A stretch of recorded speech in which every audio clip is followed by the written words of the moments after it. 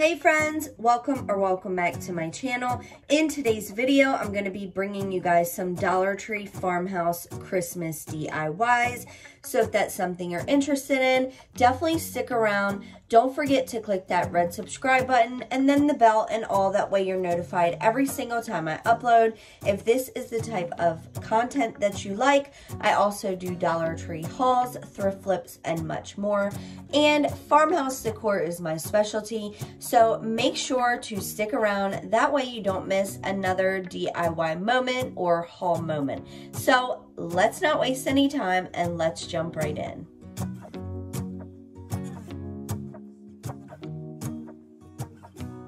Okay friends, so to start off our first project, I take 4 of these galvanized metal decor pieces from Dollar Tree. I take off all the hangers as well as I take my drill and I just flip them over and screw off that front decor piece. Once I had all of them down to the bare bones, I then just glue all of them together, one on top of the other, and I did leave one of them with the handle so that way I didn't have to re-add one at the top. However, if you would like to add something different or just have this stand alone, then you can take that one off as well. Now I just wanted to show you that I was kind of figuring out my options, seeing what type of lettering I wanted, and I ultimately decided on these letters from Walmart. They are only $1 and some change a piece, and I pull out an N, an L, and an E, and I give them a good coat of my ink Waverly chalk paint around the edges as well as the front side. Now here I pick out the scrapbook paper that I absolutely loved, and you guys, if you have scrapbook paper and you're going to use that, flip your letters over. That way the scrapbook paper will go on the right side of your letter. So I trace them all out. I cut the N out and then I tried to put it on top and I was like, oh my god, Melissa, what did you do? Mind you, this was the only scrapbook paper in that print that I had. I went through the rest of my stuff. I didn't really like any of them, and then I realized that I have a Buffalo Check Chalk Couture transfer. Once again, Chalk Couture to the rescue. So because this is such a big transfer, it's much easier to cut it down. So I did cut it down to 3 pieces, leaving one of the pieces in a half, the second piece a half of a half. Again, so that it's much easier to work with. And then I go in with my shimmer crimson chalk paste and I just chalk that right onto each of the letters.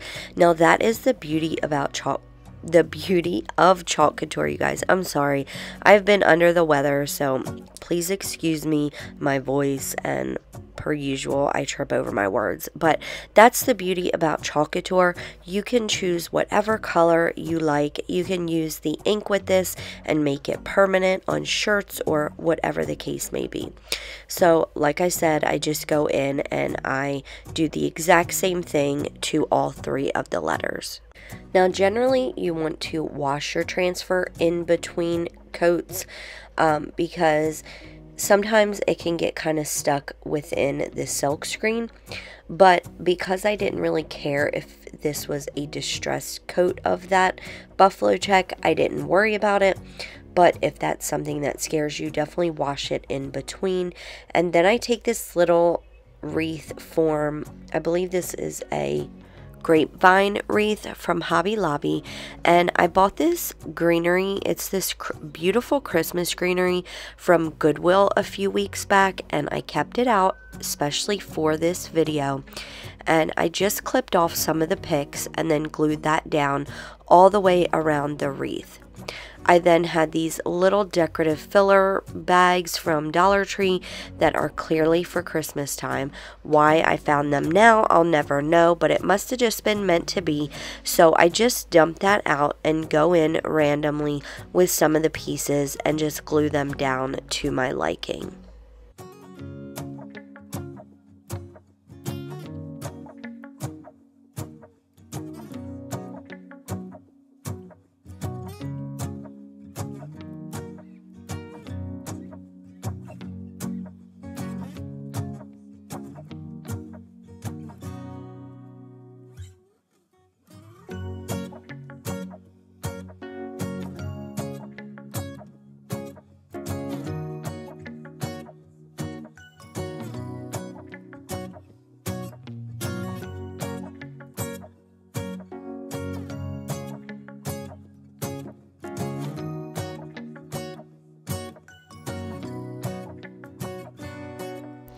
Next, I go in with my lightweight spackling from Dollar Tree, and I attempt to fill these holes, and then I realize, okay, you guys, Miss Bella's right here with me. I then realize, okay, well, there's nothing in the back to hold this lightweight spackling in, so I did just flip it over, put a little bit of hot glue in the back, and then continue to fill the holes. Once the lightweight spackling was dry, then I go in with my sterling silver acrylic paint, and I just go over those spackle holes. Next, I take some ink Waverly chalk paint and my mini chip brush, and I just distress this randomly. I wanted it to look like that dark galvanized metal, if that makes sense. I know I've seen it many places, but it's kind of hard to explain. It's like a darker galvanized metal that has like black around the edges and randomly on the galvanized sign. So that is the look I was going for. And then to make this look old and rustic, I went in with my Mod Podge and some cinnamon and randomly just faux rusted certain places.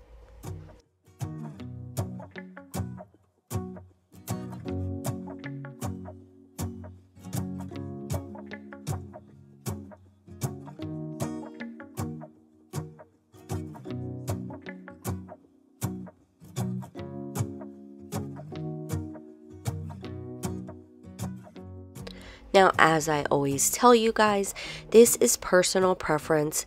I personally, for my home, like the rustic look, but if you don't like the rustic look, you can easily just take out some of these steps to make it look more modern farmhouse Christmas decor. But honestly, I feel like Christmas decor is very rustic, but that's just me personally. So next, I glue down all of the pieces.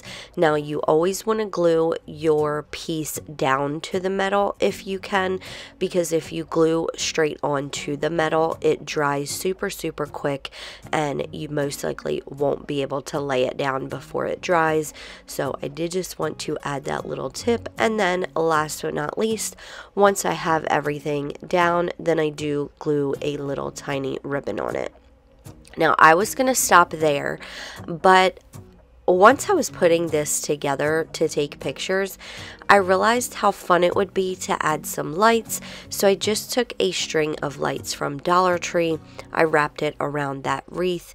I put a command strip on the battery pack and attached it to the back. And then look how amazing this is, you guys. It did not take me long at all. Anybody can do it. I know you can too. So let me know in the comments down below what you think of this project.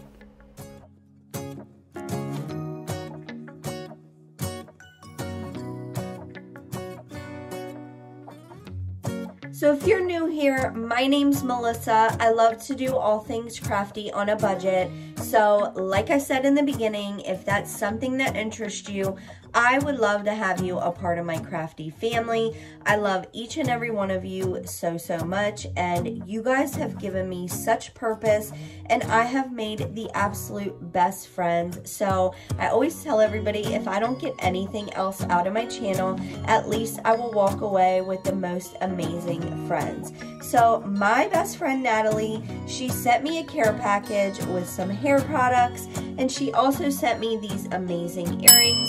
And on my channel, I like to show you guys my earrings of the week. I thought that it would just be a fun little thing to do that's a little bit different.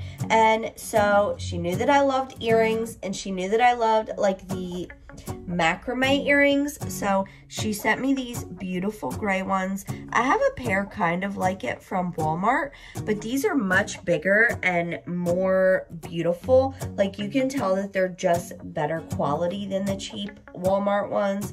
So thank you, Natalie, so much for not only being an amazing friend to me, but sending me that care package. So anyway, don't forget to give this video a big thumbs up. Again, subscribe if you haven't already. already, tap that bell and all. That way you're notified every single time I upload. Share it with your family and friends, because all those things really help my channel to grow and help YouTube to notice me just a bit more. And it also lets YouTube know what type of content you like.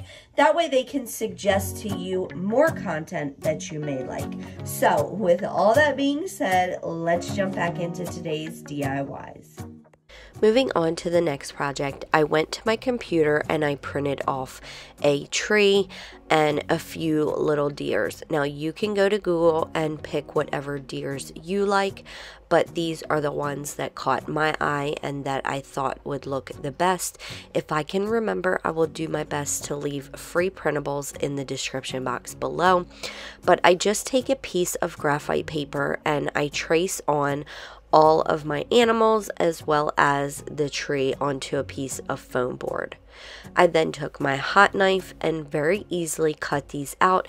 You guys, it did not take me long at all. This foam board cuts like butter with this hot knife. I highly recommend it. With the small little detail areas, you just have to take your time and go around them, and over time of using this, you kind of get the technique down to like a science. But once I had them all cut out, it probably took me about 15 minutes to cut all of them out. I then go in with my mini zip sander and I sand off those edges, as well as cut away some of those hard to reach edges. Next, I put a piece of parchment paper down. You guys, I know a lot of people use puppy pee pads, but I just can't. I can't. It really, I don't know, it grosses me out. Parchment paper looks much better and it's much easier to clean up, and it doesn't give me the heebie-jeebies. But this is the same exact technique that I used last week when I made those faux cutting boards. So basically I just put blemishes in the foam board, little knots with my fingernails. I use a slew of different tools to puncture holes and just kind of make scratches, because real wood is not perfect. So I will leave that video in the cards in the right hand corner if you want me to go into a little bit more detail on this technique. But basically you just kind of want to lay down your color. So you're going to use the clear wax by Waverly, antique wax, and then whatever other colors you want. So for this one I used the fawn and the antique wax. I mixed it with the clear wax, and then I started by just putting streaks on my foam board, and then I let those dry because you kind of want to layer the colors. And then once those were drying, I went back to the tree because that was the first one that I did. And I mixed up some of this green Waverly chalk paint. I believe it's called pine, or I don't know. Don't quote me. I know one of them is moss, the lighter color. But I mix up some of the wax and the green paint as well. And basically do the exact same thing, but this time I'm going to drag my sponge over the streaks, if that makes sense. If that doesn't make sense, you can see what I'm doing here. But once I was done with the green, then I went back in with the antique wax sponge. I got into those knots and the blemishes really well just by kind of pressing down my sponge into them and then wiping off the excess with the end of my sponge where the dry part is. And then I also did use my quick dry tool to dry in between coats. That way this looked more realistic.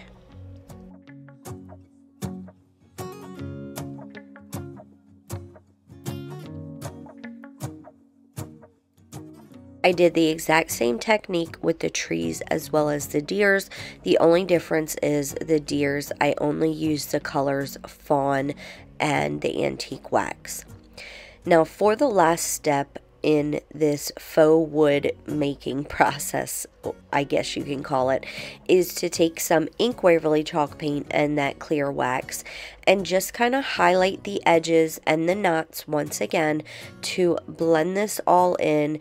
And on real stained wood, the edges are much darker, so that is why you kind of go more heavy-handed on the edges. But if you don't like that look, then you can totally skip that part.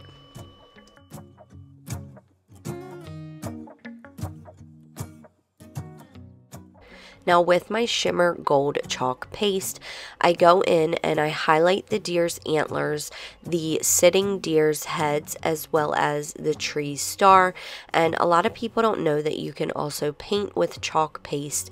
Now if you're doing bigger pieces, you have to water it down a little bit, but to do little highlights like I'm doing, you don't need to.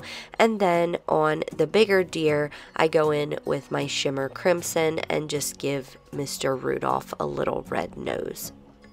Now to make the stand to this, I take 2 large stir sticks. Now I had already cut the handles off of these, but if you didn't already do that, cut the handles off. And then I glued them together with a large popsicle stick in the middle, as well as 2 cut pieces on the ends, and I just secured that with some hot glue. I then stained it with my homemade stain and gave it some highlights with some white Waverly chalk paint. I then go in and glue all my pieces down the way I liked.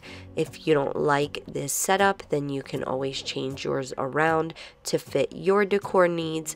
But I then just took that same greenery that I used in the last DIY.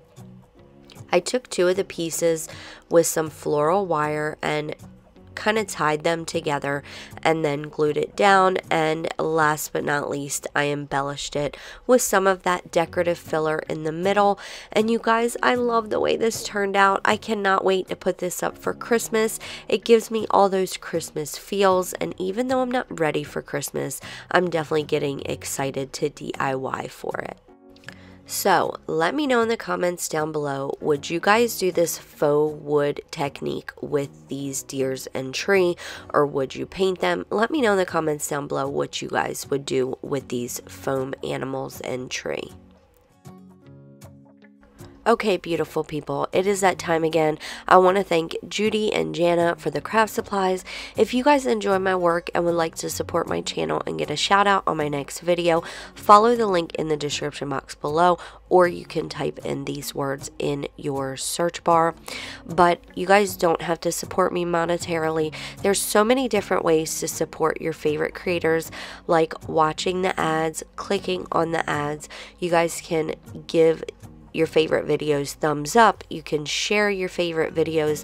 All those things help our channels to grow and help YouTube to notice us, and watching the ads and clicking on them is how we get paid. So again, I appreciate every single one of you, whichever way you choose to support me, and I appreciate you guys more than you could know, which is why I'm doing another giveaway, one winner. It ends August 6th at 11:59 p.m. It is a huge box of goodies with Dollar Tree items and more. There's like 40 items. It's around a $30 value, and all you have to do to enter is like this video, comment your favorite movie in the comment section, share it with somebody who you think would enjoy it, and then for a bonus entry, go to my link tree in the description box, which has all my links in it. Find the link to my VIP group, join my VIP group for an extra entry. This giveaway is in no way associated with YouTube, and may the odds ever be in your favor. Okay friends, moving on to the last project.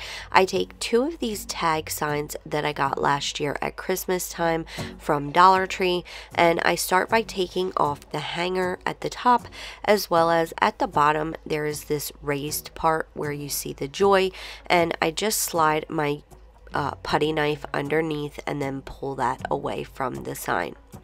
I then take my straight edge and take the stickers off. You guys, sometimes I'm too lazy to pull out my hairdryer. But once I had removed the stickers from both of the signs, I then go in with my zip sander and just sand off the rest of that sticker residue.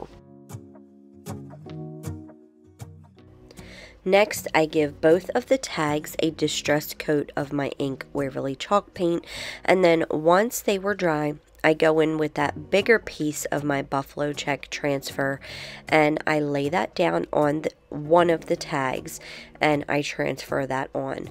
Now the right hand side of this is going to be tucked under the other tag, so I wasn't really too worried about getting the buffalo check all the way to the edge. However, if that bothers you, then all you would have to do is just flip over the transfer and then just transfer it on that side as well. Next, I take my seasonal welcome signs transfer. Now this you can cut up to get 4 different signs, so definitely a great deal. 2 of them for Christmas and winter, 2 of them for like fall and Halloween.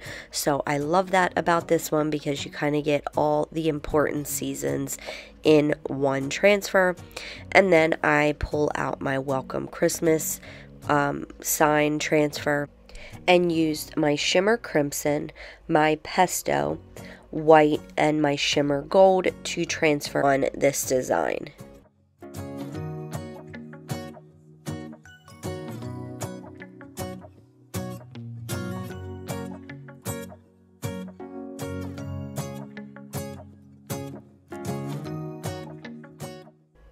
And for my favorite part, peeling and revealing.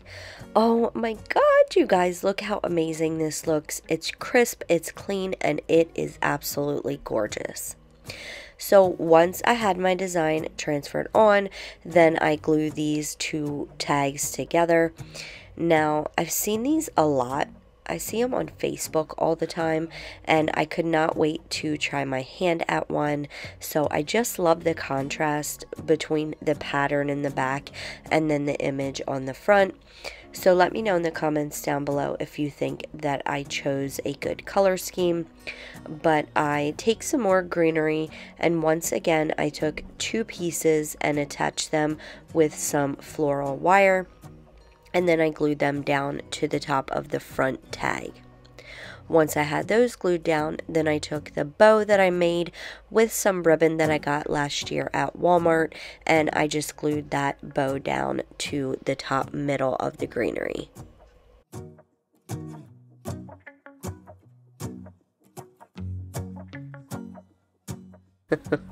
Okay, you guys, now you guys know sometimes this is the way the cookie crumbles for me. So I figured that this did not have enough on it. It was missing something. I couldn't really figure it out. So I took these pit berries from Dollar Tree. I detached the sign from the bottom sign, and I just wrapped those berries around the bottom 3 times.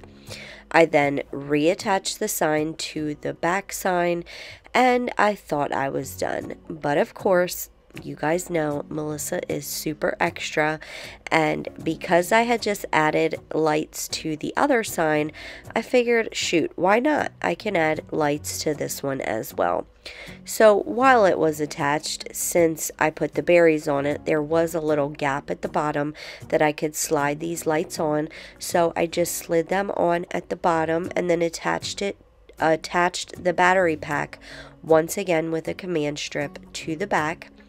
And that was it, you guys. Look how amazing this is. If I seen it in Kirkland's or another high-end store, I would totally pick this up.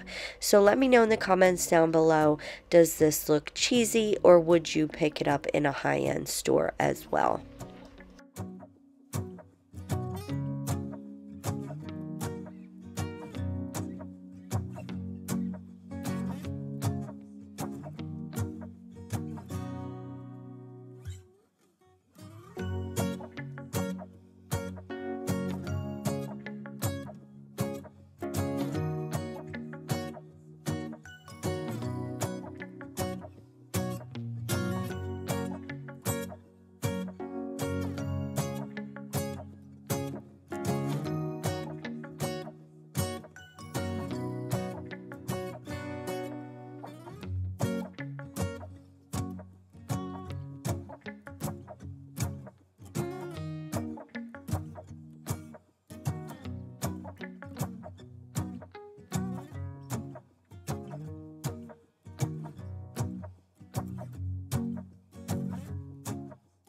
Okay friends, so that is it for this video.